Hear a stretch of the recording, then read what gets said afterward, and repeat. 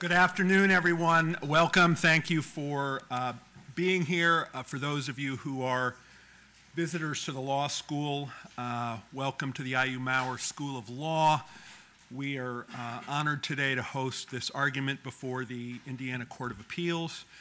We have the opportunity to do this every year or two, one court or the other, and it's really a great privilege and it's a great opportunity for all IU students and members of the community to actually see our courts in action. Before this room formally turns into the Indiana Court of Appeals, I'd like to thank the judges who are waiting right outside for moving their court to Bloomington, and I'd like to thank as well the court staff. I'd like to thank counsel. This takes an exceptional effort, we know, for everyone involved to make this opportunity available for our students. Let me start by introducing the attorneys. Representing the appellant is Nick Otis, who practices at Newby, Lewis, Kaminsky, and Jones, LLP in LaPorte, Indiana. And from the Indiana Attorney General's office, representing the state, is Justin Roble, and he is accompanied by Nicholas Borf, who is the elected Stark County prosecutor. And welcome to both of you, and Mr. Borf in particular, thank you for being here today. Those of you who are in my appellate advocacy class have heard or will get a chance to hear me tell you a little bit about the judges, so I won't go on about that as length because they are waiting, but they are all experienced judges whom we're lucky to have, both Judge Baker, who served for many years here in Monroe County, and Judge Mathias, who is from Allen County, had lengthy terms at the state trial courts before moving to the Court of Appeals. Judge May, who is from Evansville, served for many years in private practice in Evansville before joining the bench. Let's see. And I also mentioned thanks to the court staff. I should also mention the state troopers who are here today taking care of security and members of the IU Police Department who are assisting with that as well, and all of the other communications staff and people who made this possible. Because this is now, from this moment on, an official courtroom of the state of Indiana in the Indiana Court of Appeals, I'd like you to remember courtroom decorum. First of all, would everyone please right now check your cell phone, make sure that your cell phone is turned off. Please be sure to put away and keep put away for the duration of the argument any other electronic devices such as laptops, telephones, anything of that nature. If your watches have an alarm, please make sure that your watch is silenced as well. If you do need to leave the courtroom, we hope you'll be able to stay for the duration of the arguments. But if you do need to leave, please do so if possible at the conclusion of or in between the arguments rather than whether any advocate is speaking. There will be time for questions after the arguments themselves are over. If you do have to leave because of a class or something like that, there will be a brief pause after the arguments before question and answer, and that would be an opportune time for people to leave as well. So thanks again for being here, and I'm now going to turn the room over to the court.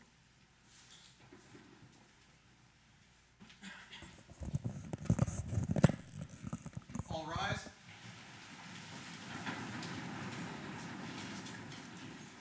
Hear ye, hear ye, hear ye. The Court of Appeals of the State of Indiana is now in session, with the Honorable John G. Baker of Monroe County presiding, and the Honorable Melissa S. May of Vanderburgh County, and the Honorable Paul D. Mathias of Allen County. You may be seated.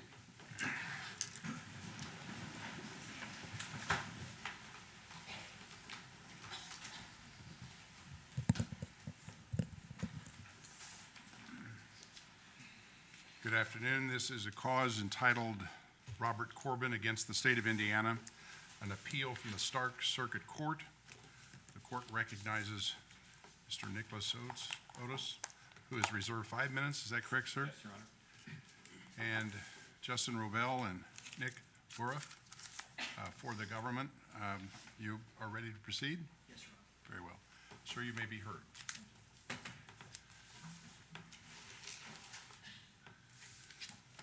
Normally, we would ask questions about now, but because we're in a different environment, I'm going to ask you to give a little background as to how we got here. Sure, thank you, Your Honor. And may it please the court. My name is Nicholas Otis, and on behalf of the defendant appellant, we are here today on April 3rd, 2013. The state of Indiana, through the Stark County Prosecutor's Office, filed a two-count charging information alleging that on two consecutive dates in March 21st, March 22nd of 2012, Robert Corbin engaged in online communications with a 16-year-old identified as AH in the charging information, specifically alleging that Mr. Corbin knowingly or intentionally attempted to engage in fondling or touching with the intent to arouse or satisfy the sexual desires of either the child or the adult when Mr. Corbin sent Facebook messages to AH, a 16-year-old, asking her to physically take care of it because he was sexually aroused, and he took a substantial step towards the crime by asking her to sneak out of her house and he would pick her up. And Mr. Corbin admitted to being sexually aroused by the messages. That was the first, on March 21st, that was the first count. The second count being on March 22nd, substantially the same allegations. Mr. Corbin sent Facebook messages to the student asking her to send him a kiss photograph and asking her what size her breasts were. He admitted to being sexually aroused and asked her to sneak out of the house. We filed a motion to dismiss within a week of the charging information. We had a hearing before the Stark County Court in June of 2012. In August of 2012, the judge denied our motion to dismiss, and we requested from the trial court an interlocutory appeal, which the trial court granted, and that's what's brought us here today. For purposes of reviewing a motion to dismiss a charging information, we assume as true all the facts in the charging information. Later on, if we get to trial, we may allege that those facts aren't in fact true, but for the purposes of what we're here today, we assume as true all these facts in the charging information. And the purpose for which we filed the motion to dismiss is that we allege, or argue rather, that the charging information, the facts alleged in that charging information, even if proven all true, do not constitute the offense of attempted child seduction. And that brings us then to what is child seduction. The Indiana legislature has defined it as a person who is at least 18 years of age and is a child care worker for a child at least 16 years of age but less than 18 years of age, engages with the child in sexual intercourse, deviant sexual conduct, or any fondling or touching with the intent to arouse or satisfy the sexual desires of either the child or the adult. The person commits child seduction. We don't dispute here that my client was a child care worker. That's been alleged. We don't have an issue with that. We don't have an issue with the ages. What we take issue with today is that the state has alleged that my client attempted to engage in fondling or touching with the intent to arouse or satisfy the sexual desires of either the child or the adult. What is attempted fondling or touching?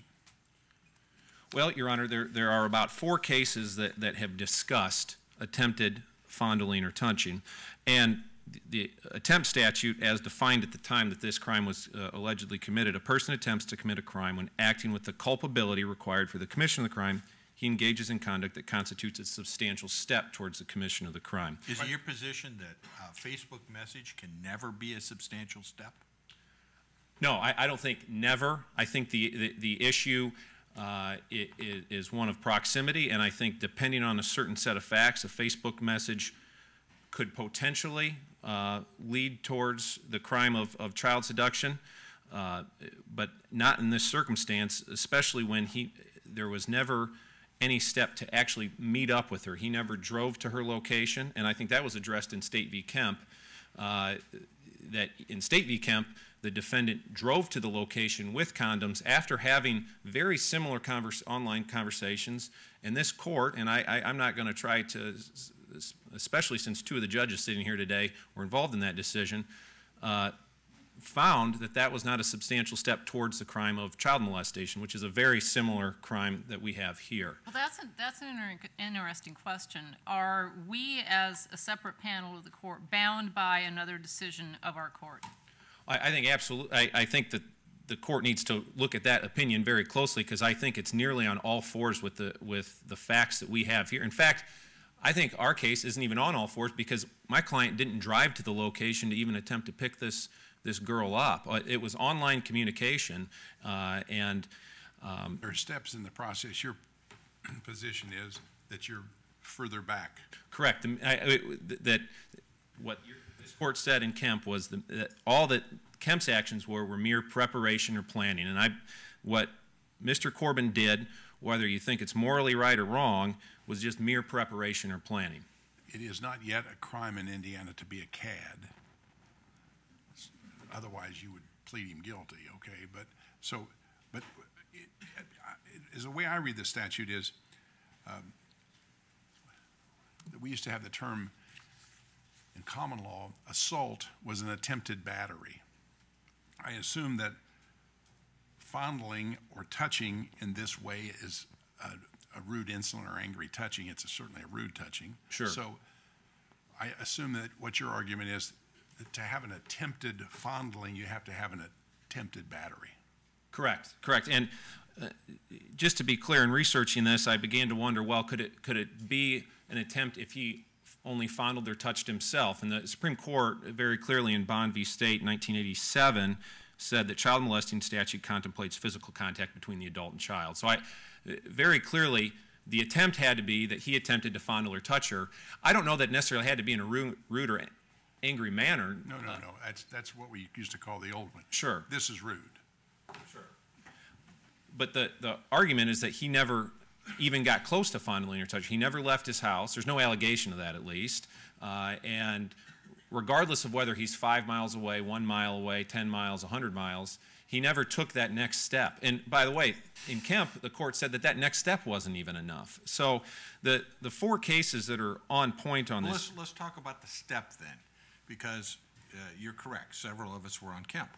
And I guess my thought is, I guess I'd like to differentiate between the two so we understand where along the spectrum we are on substantial step. We know what he did. What would it have taken, in your mind, to be a substantial step here? Sure. Well, there are no reported decisions where it was just online communication. We have State v. Kemp where there was online communication plus individual drove to the location. Then we have Benson, which we cited. We have Ward, which they're involved in State v. Ward, Indiana Supreme Court case. There were two communications with 2 different children.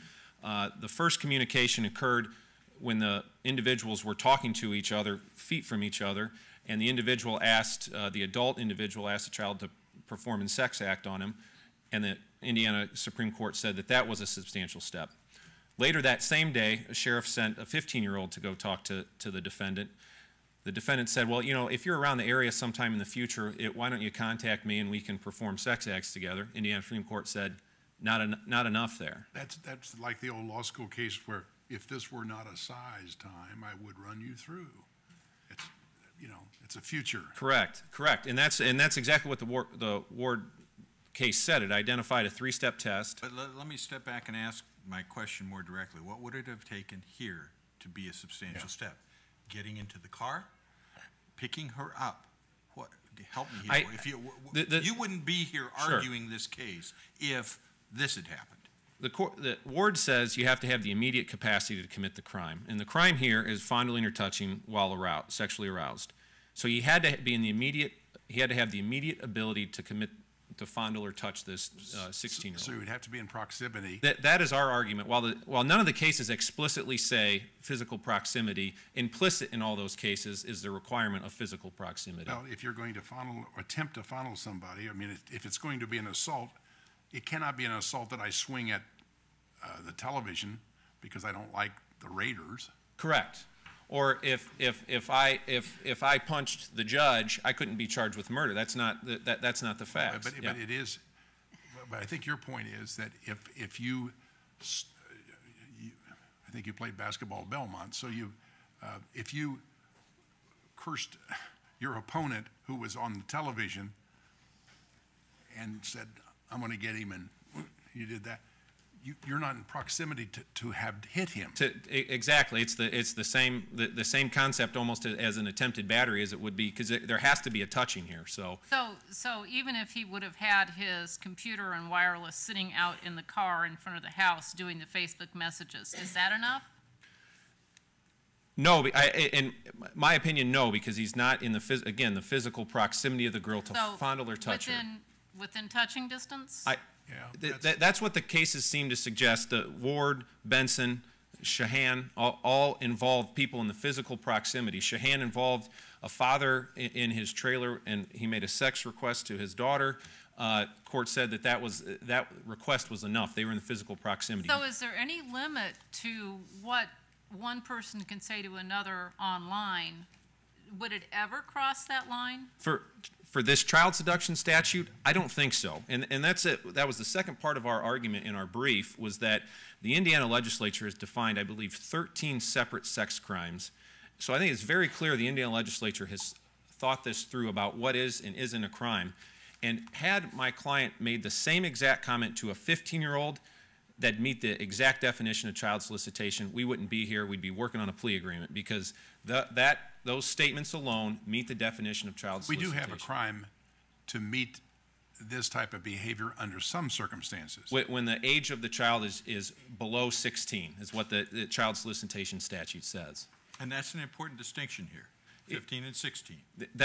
Well, at least according to our Indiana legislature, they've decided that that same child solicitation, if it's a 16-year-old, not a crime. If it's under 16, it's I believe a C felony. So, interestingly, the Indiana legislature has redefined, effective next July, the definition of attempt for child sex crimes, and they've included, the requirement is that the person engages in conduct that constitutes a substantial step if the person with the intent to commit a sex crime against a child or an individual the person believes to be a child communicates with the child or individual the person believes to be a child concerning the sex crime and travels to another location to meet the child or individual the person believes to be a child. In other words, a Kemp amendment. Yes, yes.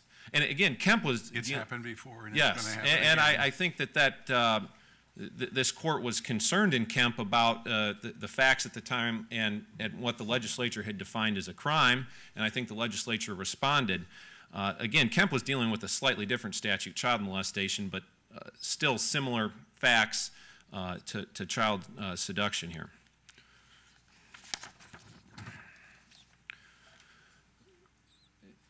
The state failed to cite in their reply brief any case that has ever held that a defendant has been guilty of attempted child seduction when the defendant never left the home or never left the premises to meet. They failed to cite. Is that because there aren't any, or they just didn't want to find I did quite a bit of research, and I couldn't find any in Indiana. I couldn't find any in other states defining it either. So this is a relatively new statute, is it not?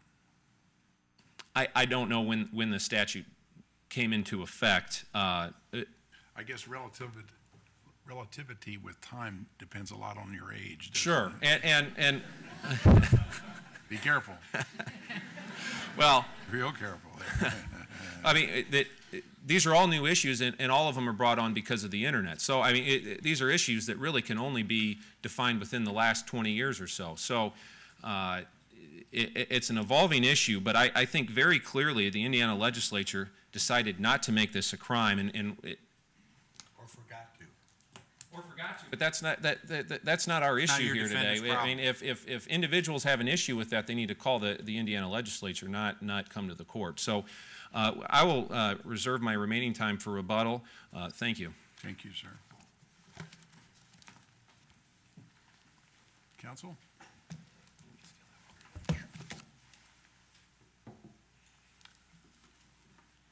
May it please the court.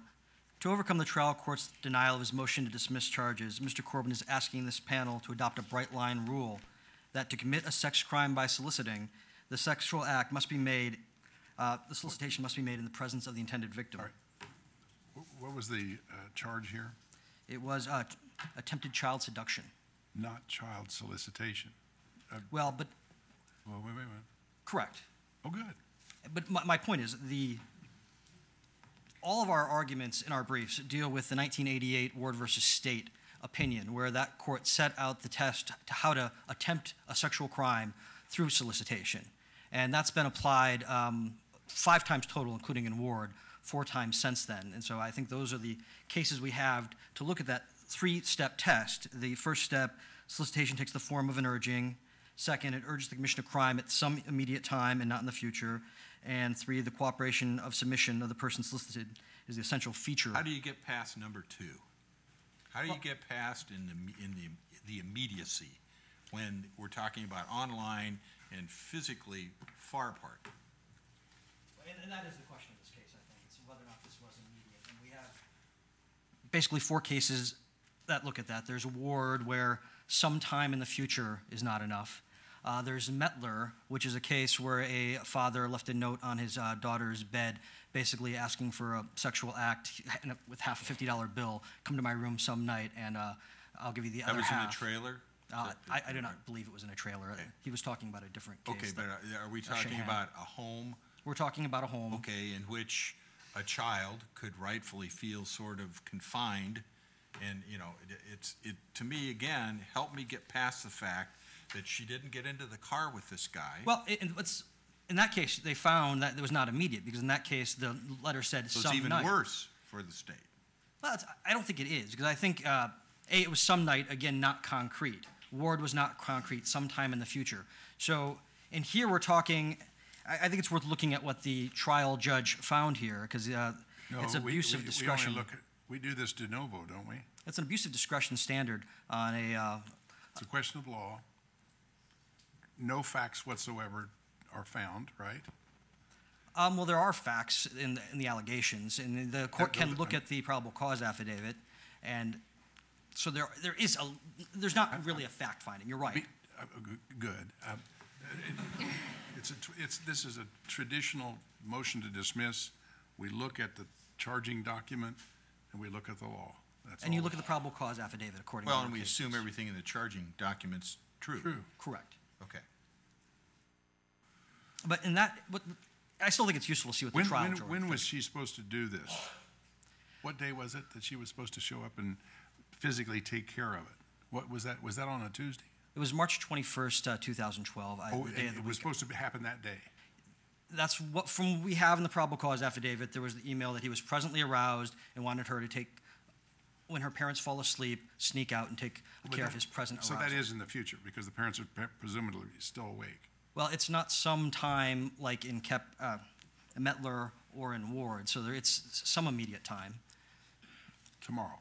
And I think the Mettler later today dissent written by Judge May is kind of useful on that too, where her problem with the majority in that case was that it was clear that the some night could have been that night, and she found that should be immediate enough, that there was an immediate threat on the child, and that if I knew that case sounded familiar. And if you interpret it in a way where basically what they're asking, where there has to be an in the presence request, the harm has already happened to the child. They've already been forced to either succumb to this solicitation or to rebuff the solicitation. And a big part of the Ward test was the second prong, where you look at the type of crime, in that case child molestation, but this is also a child sex crime, where you want to be able to avoid the harm to the child. It's an important enough case that you want to put the substantial... The government could pass a law that just says if you talk nasty or dirty to kids that are under a certain age, that's a crime. Could they not? That's true. But they didn't, did they? They did not, but since 1988, we've had this Ward test, which it's some immediate time. So it's not immediate. There is some wiggle room. Yeah, but isn't our problem with Ward is that it really was a pre-internet case, that we didn't have Facebook, we didn't have, email, texting, Twitter. There is times out there like that. I'm just announced to you in the clock. Well, I don't know if that's true, because there still was telephone conversations, which would create the exact same scenario as we have here if a teacher was talking to a student. Well, would a telephone conversation fit under Ward? It could be. Help me understand that. When, Ward really spoke directly to the immediacy factor. Physical immediacy. It doesn't say physical immediacy anywhere in the opinion. It says some immediate time and not in the future. And so whether or not that requires them to be in the same room. Where was this man in Ward? Well, there was 2 men. The first one, they were on the street in the public in downtown Greentown, Indiana. So it was pretty clear a sexual act was not going to happen there, even though the request was made in the person, face to face. So it wasn't an immediate act even in that case. They're not going to do the sexual act in the middle of the street in Greentown, Indiana. The second person was the person, hopefully. We went by Don't go too far on that. The second person was the campus. Okay, go ahead. sometime in the future, the non-concrete, in which not being concrete was what the majority in Mettler was very bothered by. And the defendants make a big deal about how there are no cases where they have not been in physical presence, but we have such a small group of cases here. So I think it's... Well, should we outlaw, should we read this statute to outlaw communication over the internet to make that any conversation, any contact over the internet is immediate? I don't think there's anything in the child seduction statute that Because you suggests can that. imagine that you have somebody that's sending that message that's in New York and the recipient's in Annapolis or Los Angeles. And that's hardly immediate, is it? Right, and the ward, it looks at the commission of the crime at some immediate time is the language. So a situation like that where they are in different states and they're not going to be meeting up in any very soon. What is the attempt? What act is the attempt? The communication? Well, Ward sets out that all three steps together form the intent. The communication, the ability to have it occur at some immediate time, and the ability of the child who's hearing the communication to either accept or deny. And I think this court's opinion in Kemp is useful to understand this too, and not in the way that the defendant argues, because he keeps relying on the child molestation analysis this court did. But the substantial step for child molestation was never alleged to be solicitation. The substantial step for that was only alleged to be going to the scene, and this court found that that was mere preparation. Whereas there was a separate charge. I'm sorry, Your Honor. Well, if actually going to the scene was mere preparation, here we don't even have that. How do you get around that with your position? That Kemp doesn't create an in-the-presence requirement. It doesn't require you to go to the scene. It's a different way to prove that substantial step, that the solicitation alone under the Ward analysis can be a substantial step. So then we get back to the state's position appears to be that internet communication is always going to be the immediate conduct that's necessary to be an attempt. Well, I don't think that's true. I think it would have to be some sort of solicitation either by phone or internet to meet at some relatively immediate time.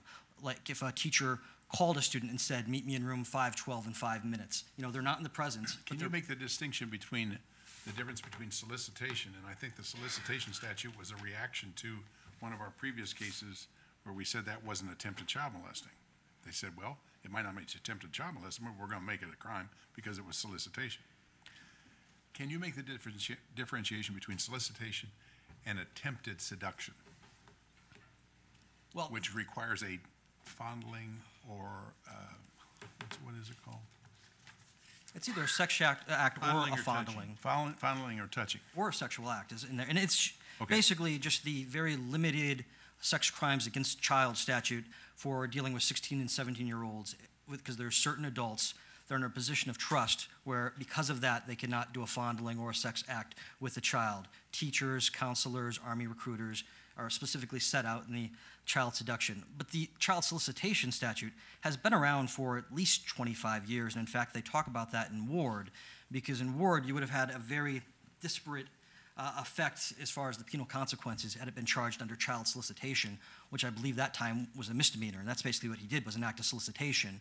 But because the state decided to charge it as attempted child molestation, the Class A felony, it's a much more serious crime, and the Supreme Court said that wasn't a problem. Am I correct, though? Here, Mr. Corbin never even got into his car and drove over to her house. Correct. What we have here is about 63 pages worth of Facebook messages sent back and forth over a 5-day period. I agree that Mr. Corbin may be a despicable character. What I'm suggesting to you, however, is that isn't this very, very close to Kemp, in that in Kemp we found that driving over with condoms in the back of the car was not a substantial step. Here, Mr. Corbin didn't even get into the car. what's important to remember is the analysis is different, because Kemp is looking at whether driving over there is a substantial step. Here we're asking the separate question of whether or not the solicitation is a substantial Whether step. or not using internet communications is a substantial step, which gets me back to, isn't that what the state's really saying here? That you can't use the internet for nasty purposes? No, not at all, Your Honor. Because as again I said, if they had not planned to meet in a somewhat immediate time, as soon as they fell asleep, there would have not been a crime here. Had they talked to just sex talk over Facebook and talked, someday I would like to have sex with you, that would not be a crime. What became a crime was the solicitation that when your parents fall asleep, let me pick you up. Well, So let me some ask you, immediate let me time. ask you this. Let's assume for the sake of argument that everything that we find in your favor on everything that you've argued, tell me how count 2 is even a crime as it's described. Wanting to look at this girl's breast. Again, a despicable act, but under the statute as it is drafted, how is it even a crime? And they didn't bring that in their motion to dismiss or their appeal that argument, but I do Or agree. they would have been a winner. I agree it's troubling. I agree that probably would not withstand review. Okay. That's a good concession to have made, sir. Well, and I think there's a lot of reasons why you're going to want to criminalize solicitations, and why the legislature wanted to criminalize solicitations that are not face-to-face, because you're going to have situations where it is a plan to meet in a few minutes, especially with teachers and counselors where they're not, wouldn't normally be But then again, alone. I understand, but again, was it in a few minutes? Did he even get into the car? It's not a situation of him walking down the hall to room 221. Well, and that's what the trial court was looking at here. They found, because he was talking about present arousal and need to take care of his present arousal, that there was enough immediacy there, that we don't know whether or not it was hoping to meet in minutes or in an hour, but at some point that can be a question of facts for the jury or the fact finder. And in fact, our Supreme Court has told us repeatedly that normally whether or not something is a substantial step is a question for a jury. But of course, if you get a factual scenario where it could not possibly be a substantial step, then it should be dealt with But through a on motion to interlocutory dismiss. appeal, we're de novo anyways, correct? I mean, on this, with regard to the law, whether these in fact are crimes, we're de novo. Whether or not it's a crime, it's a novo. That's correct.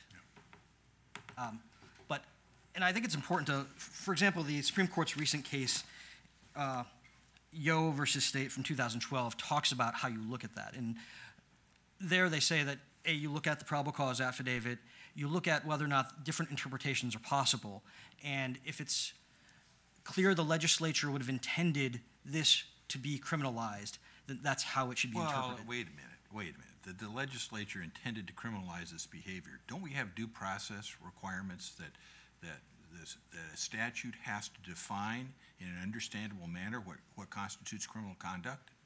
Well, our Supreme Court set out the standard for solicitation by solicitation, and it's their interpretation of what a substantial step means in this context. So we're kind of a step away from the statute already.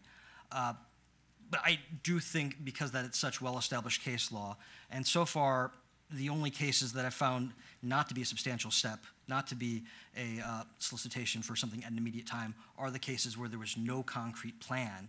I think the defendant was on notice that he could be criminally liable for asking. Tell me again about, wasn't there a concrete plan in Kemp, but it still wasn't a substantial step? I mean, the guy actually drove to the place? And he was armed. This court specifically found there was no solicitation in Kemp, though. So you can't look at the solicitation analysis. In the second part of your argument, you say there's no evidence that Kemp ever urged the child to perform a sexual act. Kemp asked a number of sexually explicit questions and made a number of explicit comments. However, there is no allegation that Kemp urged Brittany for you to do anything. So I don't really see the application of Kemp here. It does not look at war. Tell me about Kemp in count 2. He's already conceded count 2. Yeah, I don't think we get anywhere with count 2, because there was no request for either a sexual act or fondling or touching in count 2. In closing, the state requests that this court deny defendants' request for a bright line rule. The Supreme Court has already given us a controlling test in Ward. A jury can determine whether Mr. Corbin solicited AH for a sex act at some immediate time. If this court does create a bright line rule, we ask the court be mindful that Ward has broad application to other sex crime, be mindful that the harm to children that would result from the state not being able to preemptively stop acts of child seduction and child molestation, and be mindful of the challenges created by this modern era of instant communication.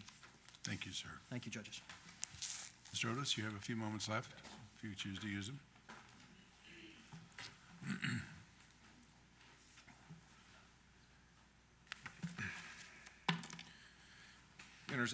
The issue that I think the trial court got a little caught up on that I think that led to the trial court's incorrect conclusion is this whole issue of solicitation, and I think that Judge Mathias brought this up earlier about these communications that are alleged in this charging information. I'm not here to talk about whether they're morally right or wrong. If they're true, they're wrong.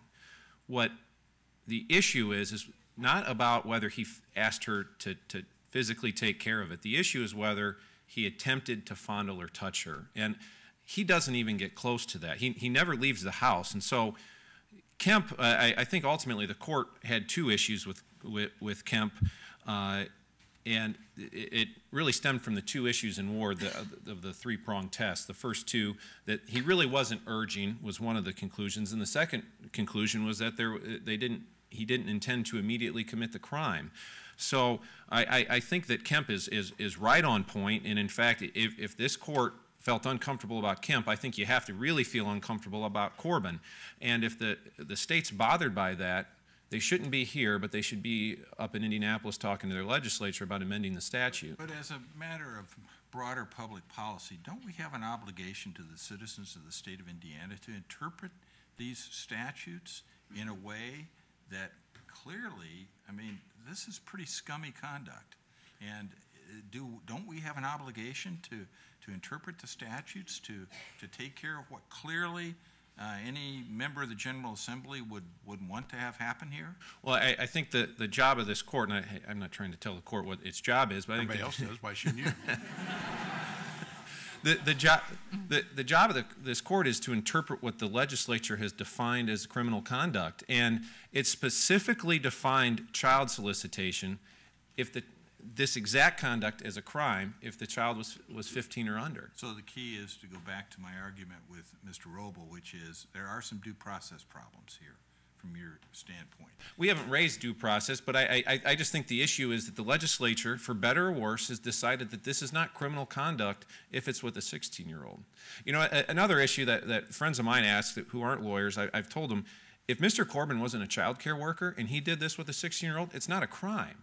He could have sex with a 16-year-old if he's not a child care worker, if he's not a teacher, if he's just somebody off the street that meets a 16-year-old, he could have sex with her or fondle or touch her, and it's not a crime. And I think most people would say that's a loophole in the statute. So the legislature often leaves loopholes, and it takes cases like this or the court to say, you know what, this isn't a crime, but maybe the legislature should go back and look at this statute and redefine child solicitation to include 16 or 17-year-olds. But they haven't at this point, and so for that reason, we ask the court reverse the decision of the trial court and grant our motion to dismiss. Thank you. Thank you. First, I'd like to caution the audience to take nothing from our questions. We do so in order to stimulate our discussions and to help us work through these issues. Normally at this time we would retire to discuss this cause and to assign to one of our colleagues the responsibility of trying to reflect in an opinion our decision, and at least one other person would have to join that. But because we find ourselves in this unique setting, we are going to make ourselves available to answer questions from the audience, not about this case or any of the issues that we have discussed. We will talk about being lawyers or judges or whatever you want to talk about, but we're not going to talk about this case because we can't by our code of judicial conduct, as you can probably hopefully appreciate. So as soon as the court is adjourned, those of you that need to scurry elsewhere may scurry, and the rest of you, if you will stay, we'd love to visit with you. Mr. Bailiff. All rise. Okay.